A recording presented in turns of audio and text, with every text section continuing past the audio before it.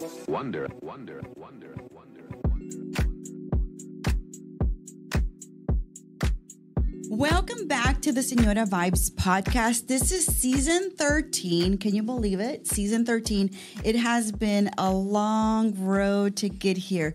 We are joining the ethosphere of the podcast community because we have decided that we are not going away. We're still here and we're here to stay and to play and to slay. Why not? Why not? So this podcast is geared towards you. We want to give you some interviews, some stories. We want to create a supportive community. We want to embrace everything that the Senora era is about. Yeah. And today I have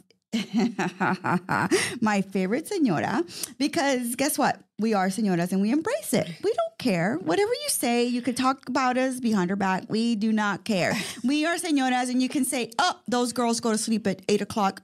Cool. Yeah. We're fine. We're good with that. Yeah. We're good with that, right? It took me a while to embrace Senora, but I'm a Senora. We were in Vegas and we were in bed at 9 o'clock. Yeah, girl. And no shame. I know. No shame. So today I am bringing you guys my sister, somebody that I've been wanting to have on the podcast for a few years. And she just keeps saying no. This girl just keeps saying no. And finally, I don't know. Subjects were I can't talk about that. I can't talk about that. No, but now it's like, okay, let it go. She has a reputation to uphold. I get it. I don't. I don't give a f about my reputation, but she does, and she has a reason why. She has the reason why. I don't, but she does. So I want to bring to you guys today for the opening, for the premiere of season 13 of the podcast. By the way, we have been podcasting since March of 2020.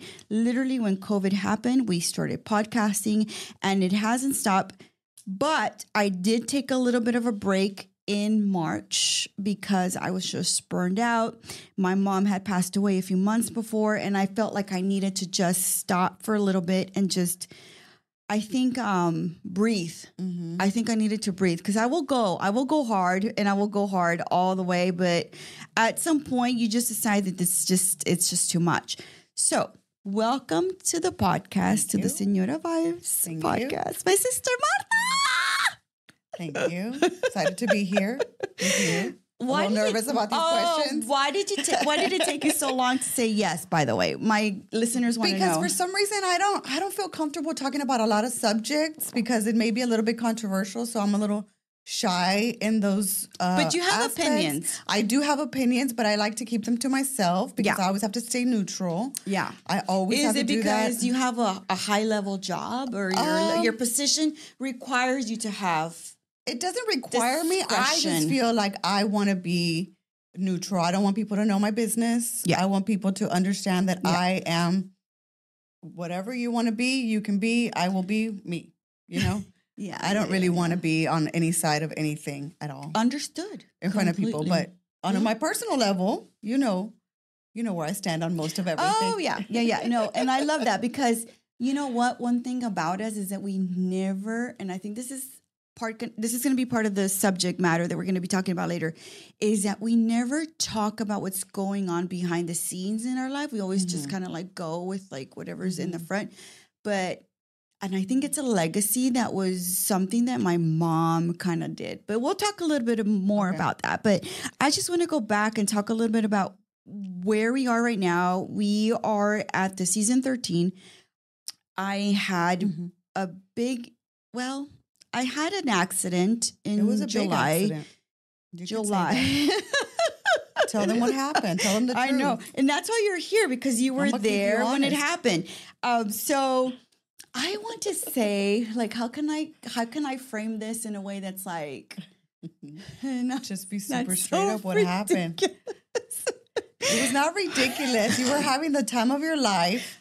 And you were dancing quebradita, which is a signature of, we know to play that when you're around. And you were dancing with my niece, with our niece, Lala, with Jade. And she fell on top of you. She did. So this is the funny part, because I don't go buck wild anywhere else, but your house is a place where I'm like having fun. Yes. I'm drinking. Especially by the pool. even if it's not by the pool, Yeah. girl, I could be in your kitchen and I'm like, True. We're I'm like jamming all the hanging time. from something. True. You know, your poor house. Pobrecita, I feel sad for your my house is because fine. it's been My through phone something. Can take, my house can take it. It's been through something. But like literally that day, I think I was just having fun. I was having a good time. Like always, right? Like I never let my guard down anywhere else, but like with people that I trust and that I love because I know they're gonna hold it and they're gonna be like, this is cool, this is fine. But you will not catch me acting like that anywhere else. Anyways, I was dancing. So this is why, you know, you never want to like, this is like just a cautionary tale. Yes. Cautionary tale. Warn people. Let them know. Let them know. From a 49-year-old woman, know what you're getting yourself into. At that time, I think that I was just like so like tired and like just done with things. I'm like, I want to have fun. I'm going to have a good time. And so I'm dancing quebradita, which is my favorite dance in the world, right? I love me some banda el mexicano. Can you say anything about me that doesn't involve banda el mexicano, right? We all know that that's your favorite. The whole family knows, so we know to play that when you're around. So when she plays it on, we're like, yeah, let's do quebradita. Let's do some turns and baile del caballito. Here we go. Boom. My 21-year-old niece falls on top of my leg and it pops. So by the way, I felt it pop, Marta. I know. And doctors say you can hear the pop. I didn't hear the pop of the ACL popping. It's the ACL. It's a ligament that connects your tissues, like your knee tissues. Girl. Pain is pain. And I had never seen you in so much pain. And I kept telling you, cry it out. Cry it out. You didn't want to cry. No, I didn't cry. Like, why were you not crying? Like, I would have cried it out. And it's like, it's important for you to understand that you have to let that out. Yeah. Or else you're just going to keep it in. And like, even now, if you're feeling pain, you got to let it out. I rarely cry, but if I cry for pain. Me too. Like, I have to let it out. Me too. Yeah. But I think that's part of the conversation we're going to have later about my mom's legacy. Is like, she was the queen of not whining. Do not be a whiner. Do not like show people how hurt you're. Anyways, I'm on the floor. And so Russ is like, can you get up? I'm like, no, I can't even walk up. I can't even put like pressure on my knee because it hurts so bad. So on the way home, he's like, we could go to the hospital or I could take you to the doctor tomorrow. And I was like, no, take me to the doctor tomorrow. I am not going to show up at the ER looking like this in a bikini, half drunk. Half. Okay. Okay, can we say It's 3/4? okay. Yeah, three quarters. It's be good. And the doctor's going to say, girl, you got yourself into this mess. Yeah. Pull Who it cares? together. Like, fix me. So go home the next day. Okay, let's go see the ortho doctor. And he had a client from years past that was an ortho doctor. And he grew up, going to the shop with him. And he was like, this guy is good, Dr. Braley at the Fondring Orthopedic Group. He was so good. He was like, I can see there's a problem. Let's get you an x-ray and let's get you an MRI. So not only was my ACL completely torn, because it will bust. It's like a rubber band that will just like bust. My meniscus, which is a little tiny cartilage that like ties everything, was busted. So he was like, I'm glad you're here. And we need to get you in surgery. Yeah. You didn't know how bad it was. I didn't know how bad it was. I'm like, fine, I'll be fine. I'll just go walk back it off, and then you walk couldn't it walk. off. I'll be good. He's like, no, that's not going to happen for you. Do you want the lifestyle that you have? I said, yeah, I want the lifestyle that I have. He's like, you have to have surgery. Yeah. So that was where I was at that point. And so honestly, guys, cautionary tale, no bailes de caballito. That's the a thing. forbidden dance. They said it was a And I lambada, think and it's it's a running not. joke now for our family. It's like, no I bailes de can't listen to caballito. that music anymore without feeling pain for you. I know. Because you know what? Yeah, it could be a trigger for me now. Yeah. Like I listen to that music, I'm like, oh my God. But that brought you so much joy, Ali. That's the thing. We got to get back to that because that was your signature music and that was your signature dance. And you have to be that person again. You have to be. You know, but for somebody that's so guarded, because you're very guarded too, and I think this goes back to what mom taught us. It's like for somebody that's so guarded, I was just like, nope, I'm fine. I'm good. This is going to be over. I'll be done with it. Mm-hmm. Girl, it's like a month and a half, and I'm not done with it. Yeah. It's bigger than it is. But at the same time, I think it brings me back to like, calm down. Yeah. Don't be so fucking crazy all the time. Mm-hmm. You don't have to be so fucking crazy. Something had to put a stop to you. Something had to put a stop. Because you were always going and going and going and going. I mean, you were always from one job to another job to another job to finding more things, to volunteering, to visiting, to just too much. Like sometimes it's the way our body just tells us, it's like, okay, time out. It's time for you to just chill. I know. And that's probably where it came in. No. And I think the universe just sent like a big signal and said, girl, you need to slow down.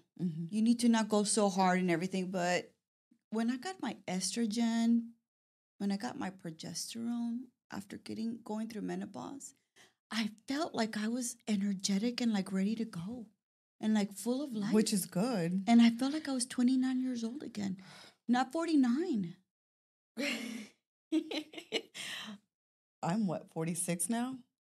I feel I know, 25, but I don't want to birthdays. jinx it. Like I don't want to. We just had no, but you don't go hard like that. You're very like No, I am composed. You're very composed and very in control of yourself and in everything that you do. Luckily, yeah. Which is good. I don't know if it's because you have a really high profile job, maybe. But I All think my it's life always I've been you. that way. I think Yeah. it's always been you. I've always been that Yeah. person. Yeah, you're right. You're right. And that's what I'm going to have to describe in my next speech about how that, created my life and everything. Just always trying to overachieve. It's exhausting. It's tiring. It's exhausting, but I It's think tiring. we're overachievers because. But I don't want to overachieve anymore. Like that's the thing. Like okay, now I'm on the tail end of that. I want to backpedal on that stuff. Now I want to chill. I want that for you. I told Russ this morning, I said, you know what? I want to be a type B person. I don't want to be type A anymore. It's exhausting. I'm tired. And he was like, but girl, wish you this the is the thing. best, but we it's both not married you. type A's. So whenever we travel, whenever we do anything in the house, they manage everything. And that's the joy for me. Because I tell Leon all the time, like I'm a leader at the office and I'm coordinating events and doing these big events, doing this and bringing this disaster, all this stuff that I do. And then whenever I'm home, I just want to let it go. And he does. He takes over. He does all the bills. Exactly. He just does that. And I appreciate that. So that's when I know I can just, lay back. And I like that you embrace that. I like that you embrace that because thankfully we both married men that can take over. Like I haven't done anything. He's taken over everything. And like he found my doctors, he found my insurance. He got my insurance to cover everything for me.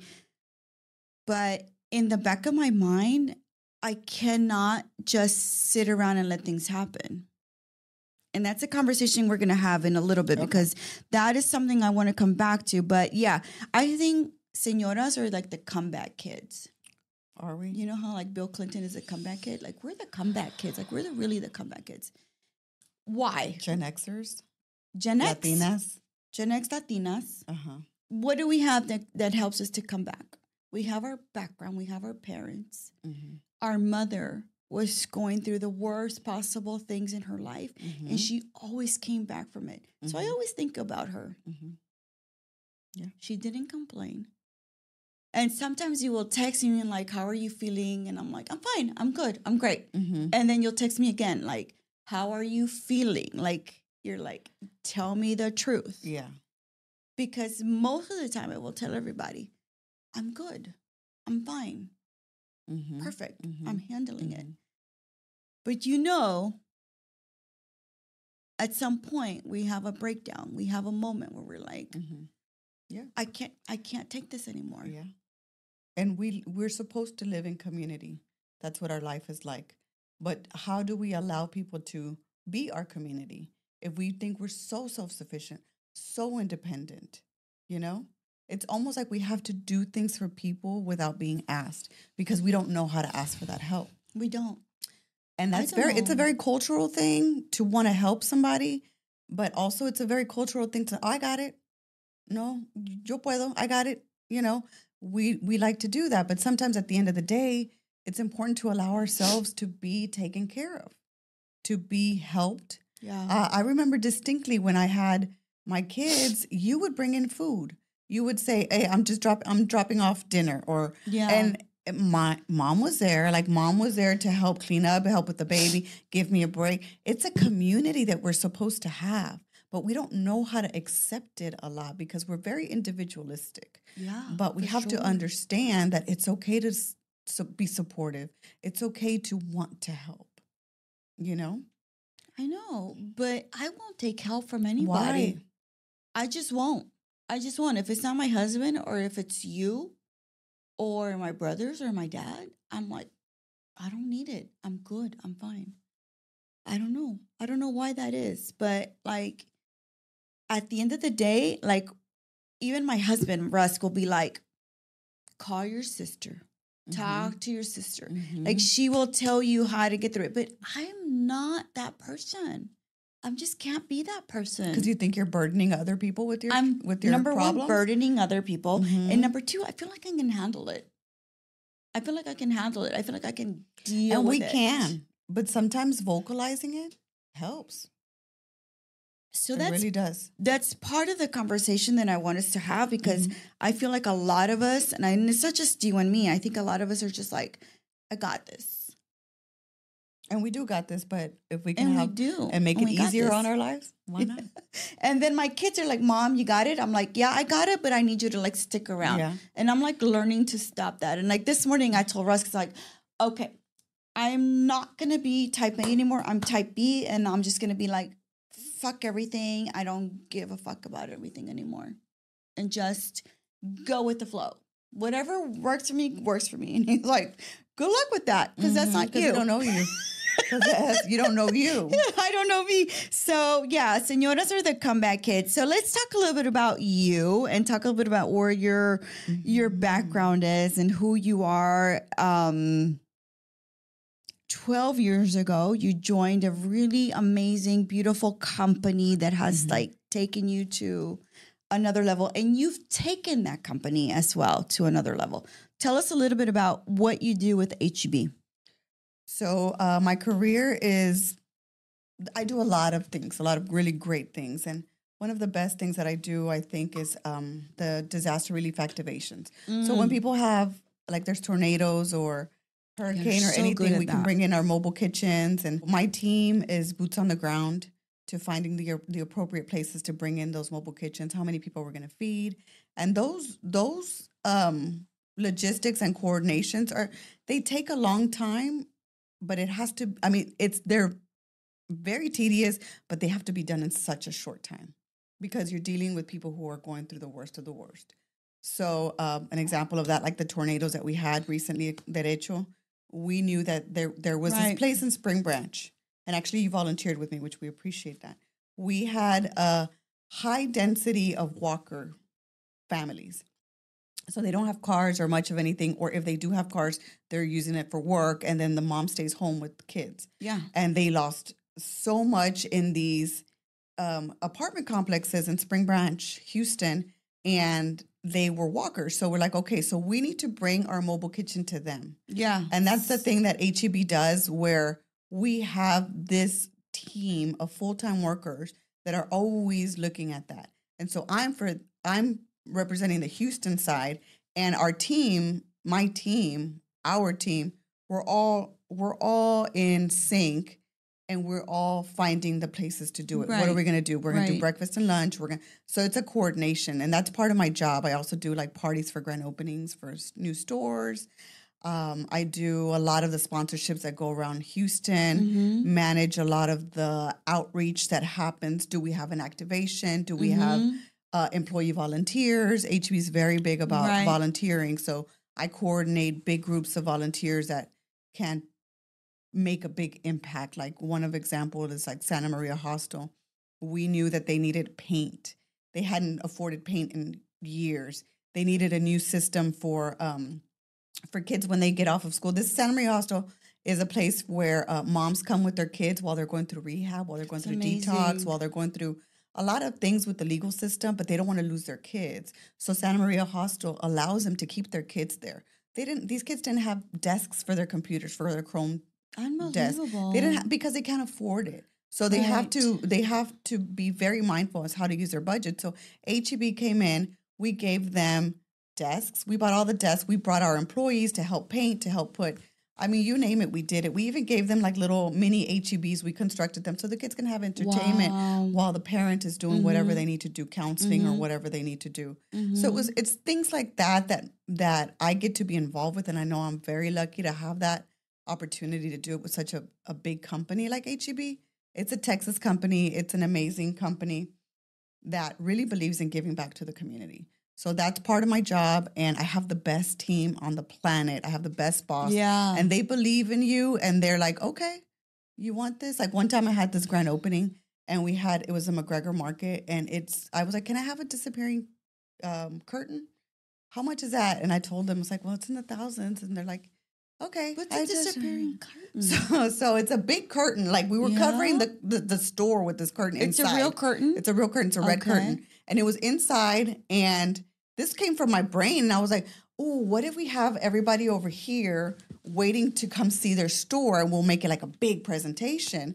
So I wanted a button that would disappear this curtain. So basically drop. That's what it did. And so I told my boss, I'm like, hey, is this something that we have a budget for? Where did that idea come from? My head, I don't know. It's like I have a corrupt mind.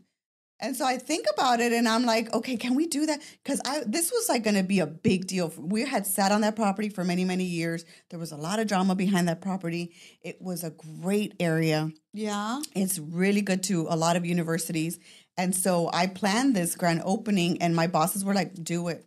Go for it. Like, and then you're like starting to eat your nails because you're like, oh my God, what if it doesn't work out? Well, whatever. Right. So yes, this curtain, you basically press a button and it drops, and then we had confetti at the same time, and we had the Ocean of Soul band from TSU come in with a drum line because our store leader wanted to march down the aisles with this. I was like, okay, so we can make this happen. So you coordinate the band to come out at a certain time. It's like producing a show, like I used to do it in TV. So it's a production, and then right then and there, we had the band lead everybody out in through the aisles, and they were dancing. So it was a big party. So it's just very like I get to have those kinds of creativities. I mean, of course, I have people that help us execute, right? But sometimes it's like, man, is this far fetched? Like, is this too far? Yeah, like, have I gone too far?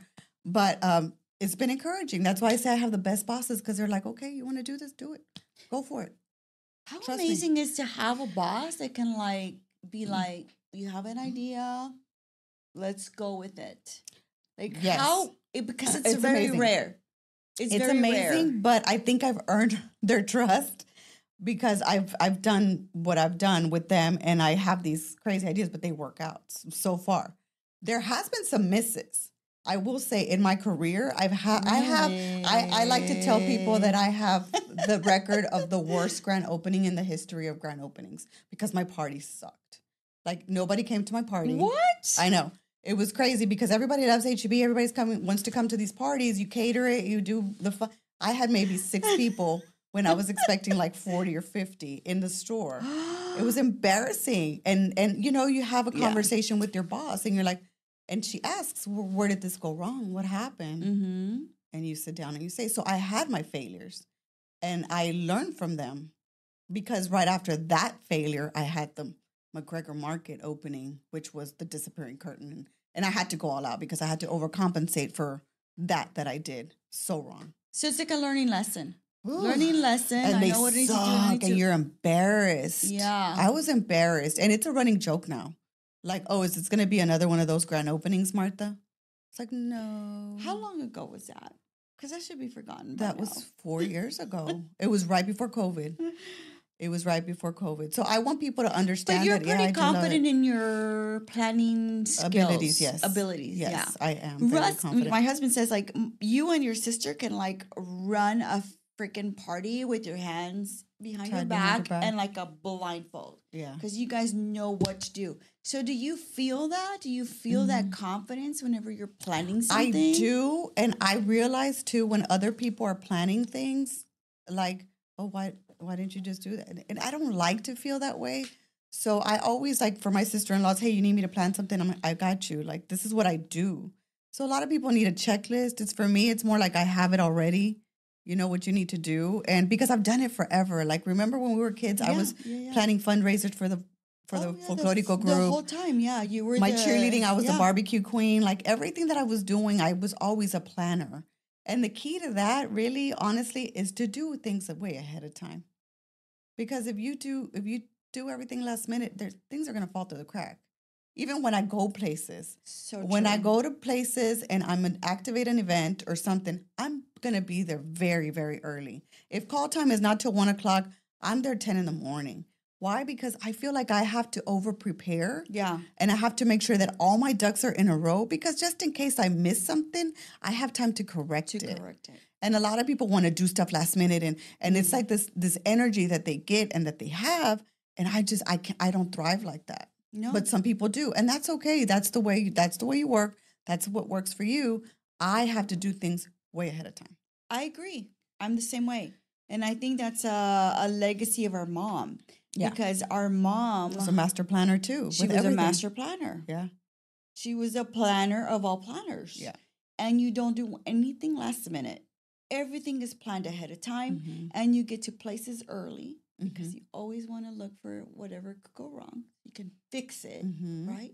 And that takes me to the next conversation that I wanted to have. Like, what's the legacy that our mom left for us? She passed away last year in literally October 31st, Halloween. Mom left so many legacies. And Mom, I think, really gave me my self-esteem. Because she used to say things like, ¿Y tú por qué no? Like, why can't you do it? I'm like, that's true. So she always made me understand that if somebody else is doing it, why can't you do it? Yeah. I'm like, maybe I'm not that smart, Mom. Like, well, why? How do you know if you don't try? So it was always like that boost.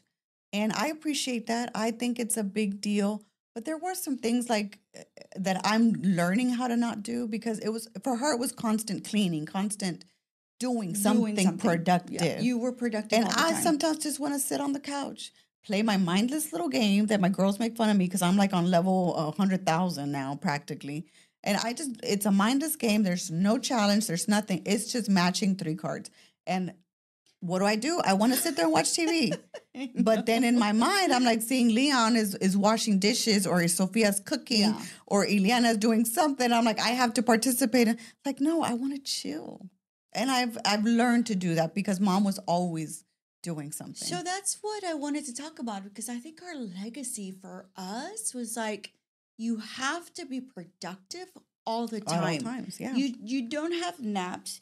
There's no lazy moments. Like, even if I even try to have a nap, I have to talk myself into earning your nap. Yeah. Earning my nap. And now as we get older, I just want to nap all the time. I did this. I earned my nap. Because people like laugh at the idea that, like, oh, your mom was a housewife. Your mom was a stay-at-home mom.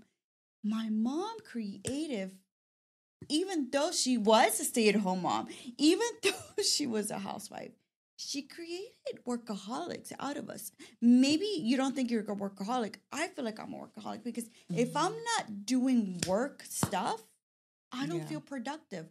I don't feel good about myself. If I go to sleep and I'm like looking at my schedule on my phone and I'm like, what did you do to be productive today? You didn't do anything. I feel like shit. No, I'm proud of myself if I don't do anything in one day. I want to get to that place. It's too much going on. And I want to get to that place. Even like when we were on vacation, I just got back from Cabo with Leon. We took naps every day. We're like, yeah, we're here to rest too. We did a bunch of tours. We had so much fun. But at the end of the day, we wanted to rest. And that was our goal. And we napped every day. And it was amazing. 2 hours a day napping. It was amazing. And I think that that's one of the things that I'm learning to do. But before, when I first got married, I had to do something all the time. Yeah. And then weekends, we had to party. We had to do. And I'm like, I don't want to party. I want to be home. No, it's not even partying, Martha. It's just like doing something. I don't want to do something. Yeah, I know. And when I see an open, like this Sunday, I have nothing on my calendar. I'm excited to just stay home. But then I see the piles of laundry, and that's got to be done. But whatever. No, but let's talk a little bit about the legacy of our mom, like what she left for us, and like what legacy she left for. Because for me, honestly, I don't feel like I'm worthy of the day ending if I wasn't productive. And that's mom. Mm-hmm. Mom was like, why are you taking a nap? Mm-hmm. What did you do to take that nap? Mm-hmm. Like, did you wash? But I think as we got older. Did you clean your room? Did you organize? Yeah. Did you cook? But I think as she got older, she understood that we have careers and that we deserve our breaks. And she would encourage it after a while. Like she would come over to my house and she would just sit with me. ¿Qué estás haciendo, Martita? O sea, aquí rascándome. I used to say that. And it's like, okay. And she would just sit next to me because she wanted the rest for me too. She's like, okay, you're going too much. And how long, I mean, what point in her life did she come to that? I think at the very tail end, maybe the last 5 years of her life. She was sick. Where she was sick. Yeah. She was sick, but she was still trying to be active and engaged, which I appreciate. But I mean, knowing what I know about the disease that mom had, she had no energy. She had full fatigue. And she made an effort to be there for us and to sit with us and to come to the parties, knowing how miserable she felt. She still made that effort, which makes sense to me. Because that's her mom. It was her. It was her legacy, leaving it onto us. Now, for us, for me, I better, if Ileana needs me for a band thing, I'm going to get up and go. Mm-hmm. If Sophia needs me for a debate thing, I'm going to get up and go. Because mom made those efforts for us, too. Mm-hmm. Mom was never too busy for us. Never. And if my job interferes with something that's going on with the girls, my bosses are so understanding. Go do whatever you need to do. We got this. And that's important because I didn't have that at all times in my career. Right. And I always felt like I had to work 24/7. And especially in TV, because everything is severe weather or disaster or something was going on in TV. And when you're the producer, you're having to do the cut-ins. You're having to come do everything yourself. So I basically had a cot under my desk to sleep whenever I could because of election night. Oh my God, election night was just crazy because you were following all the numbers and updating the numbers and updating the chyrons, which are the little lower thirds and all the things that you used to do in TV. And it was like active. Yeah. So whenever I got into a position where I was not doing TV, it was like, oh my God, I don't know what to do with myself. Mm-hmm. And that's what I spent 7 years of my life in HCC. It was basically like the easiest job because it was one project every 3 to 4 months. Mm-hmm. But because there was no budget to do the activations that you want to do. And then finally, I did have my daughters there, and it was great. It was amazing because I had the flexibility. Right. And I was like, I need something else. Mm-hmm. I need a more active job. I can do much more. I can create bigger events. I've been that kid. So what else do I love more in this life is food. I was like, let me see. I went grocery shopping. I came home from grocery shopping. I told him, I said, I love HEB. It's so cool. He's like, you should work there. I went online that same night and I saw that there was a position for doing what I do. Shockingly. And it was about to close. They needed somebody with news production. Me. They needed somebody fully bilingual. This was 2011? 2012. Okay. Well, I applied in 2011, which I applied in November. I remember that. Yeah, I remember I applied during the Thanksgiving break. It's so crazy. It's the Thanksgiving break. I applied, didn't hear much of anything. And then I was going through the process in like the Christmas time, which I was off from HCC for those 2 weeks. And it was a 7-interview process to get into HEB world. And I'm glad you're talking about this because I always get people that say, how did you get into these big companies? It was one of the hardest interview processes, easy. And you had to take a psychology test. I mean, there was a lot of things that had to go in it, but now that I'm in HEB, our culture is very different, and you have to have the biggest heart in the world to work with us, and you have to be that kind of person that's going to be, what do you need? I got you.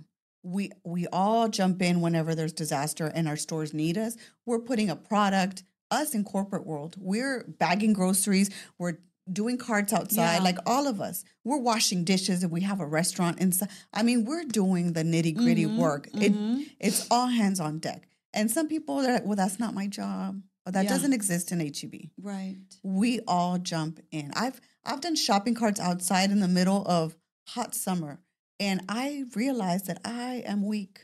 I suck at that. That's not my thing. But will I hustle and try to do it? I will do it. And that's what everybody needs to understand, is that culture is very different. We have pictures of our employees coming in during Harvey with water up to their waist, but they're coming into work. They're asked to stay home, but they feel this love and this dedication to this company that they want to. They don't mind coming in. They don't mind coming in. And luckily, they get compensated well whenever it's disaster. But at the end of the day, they're being told, if you can't do this, please stay home. Your families are priority. That's why we had to like literally bring in vans and vans of people from Corpus Christi, from San Antonio, to come and fill our stores, because our employees were so affected. Right. But we still needed to be open for the community. The community needs us. We are their place for them to get their food. So, but back to the mom conversation, that's what mom taught us, is that we have to be able to be everything to everyone. And another thing that mom really did teach us is that take care of your husband. Like that was a top priority for mom. Huge. It's like, did you give him food? I'm like, he's a grown man. He's a grown man. He can eat. It's like, but if you're working late, what's he gonna do to eat? I don't know.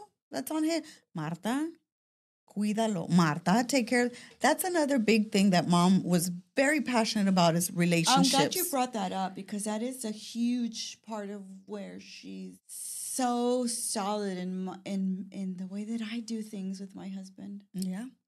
It was a top priority. And to the day of her death, Dad remembers that she was cooking and she was trying to make sure that everything was okay with him. And when mom was in the process of passing away, she would say, like, don't leave him alone. Look after him. Like, I'm like, Mom, he's going to be fine. He lives right behind us. We're going to be great. But it was a very big deal for her that we, A, take care of ourselves, B, take care of our loved ones.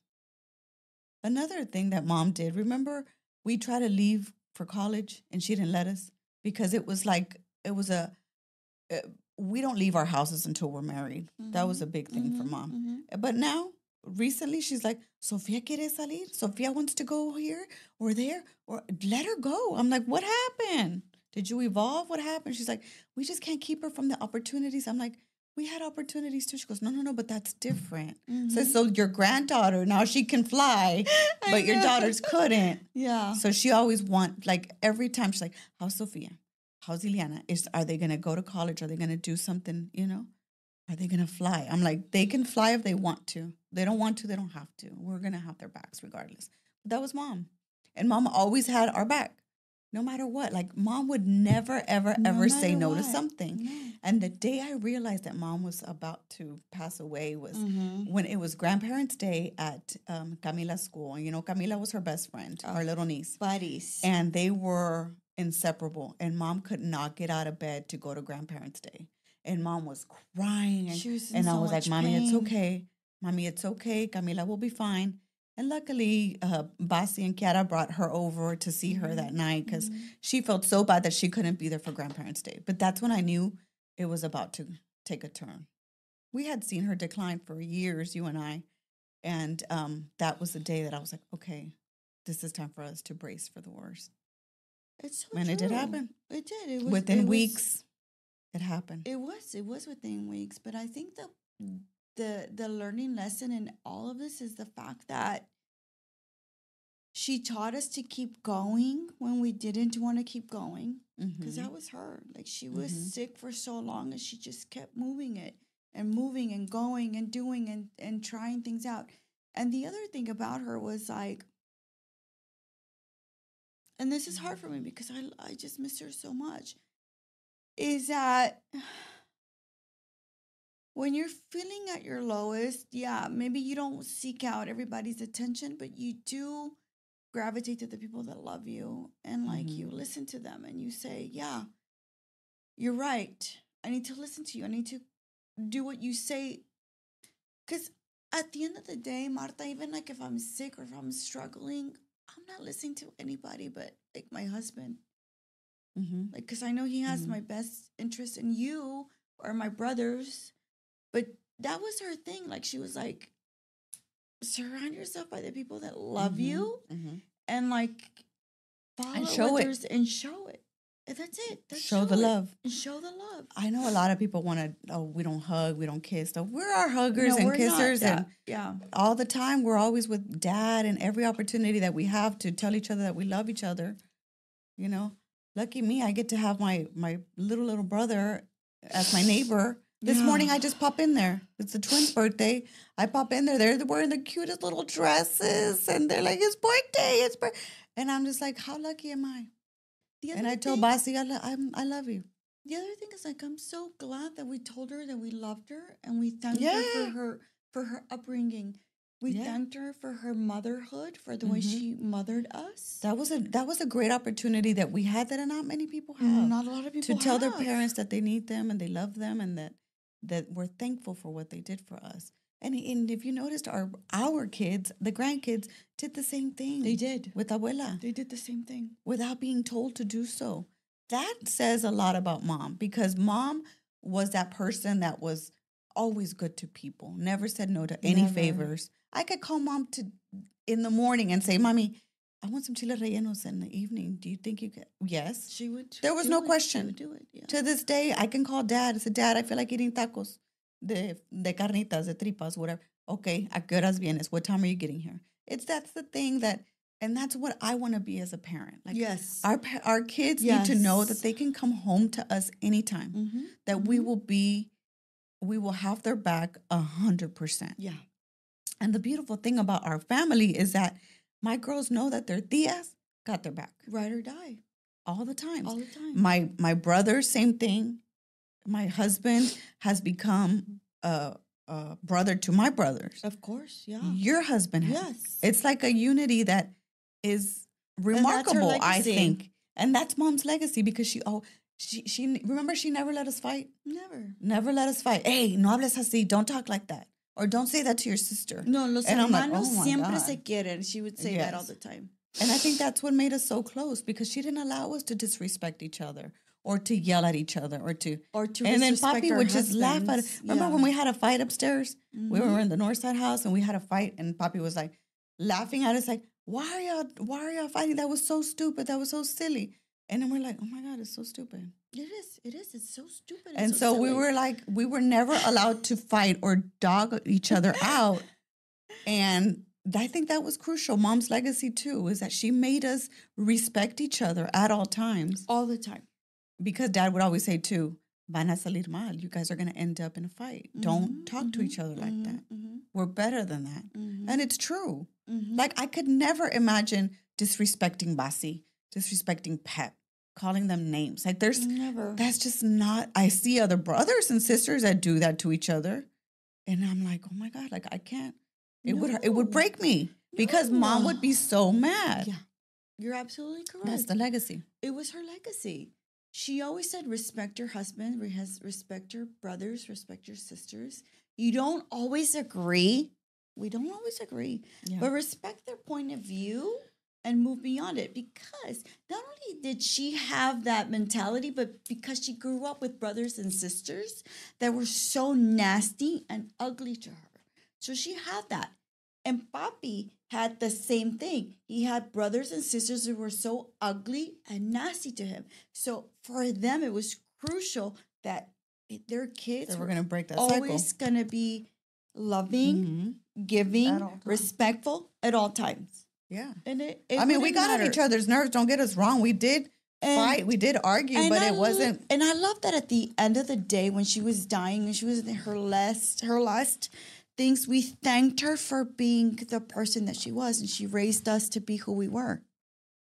And don't you think it was a beautiful thing that when Mommy was dying, through the process of her being at the hospital, our brother stepped in. Yeah, a lot of the boys, they don't pay attention to their moms. My brothers were 100% on board, and they were spending the night in the hospital with Mom. They were taking care of Dad. we all had a coordinated schedule. Who was going to be there with mom, you know? And our brother stepped in. Our sister-in-law stepped in. Yeah. It wasn't a question. Yeah. It just organically works. Like, I never had to ask, hey, Kiara, can you do this? Never. Hey, she would volunteer. Like, hey, I got this. We had our schedule. It was like, okay, I can do this day. Or Ali take a break, I'll take it. Or whenever she had an appointment, we had to make sure that one of us was there because we were the ones that knew and understood her medical needs. So, but mommy and papi knew what they had and they knew how to structure it for the future. Yeah. That's so smart for them. So smart. And papi will always say, Mom, your mommy was the smartest in the whole wide world. Mm-hmm. But he was a smart person too because he said, yes, I agree with you. Let's raise our boys and our girls to be this way. And at the end of the day, we were not raised in the church. We were not raised with religion. Mm-hmm. We were raised to be compassionate, good people. Mm-hmm. And that's a theme that I always bring out in my podcast. It's like you don't have to be a part of a church. You don't have to be a part of Catholicism, Protestant bullshit. None of that. You get that. If people want to be a part of that, that's good. In people. If they want to do that, that's good. It's but just good. Don't force it onto other people. Absolutely. And that's how I feel about.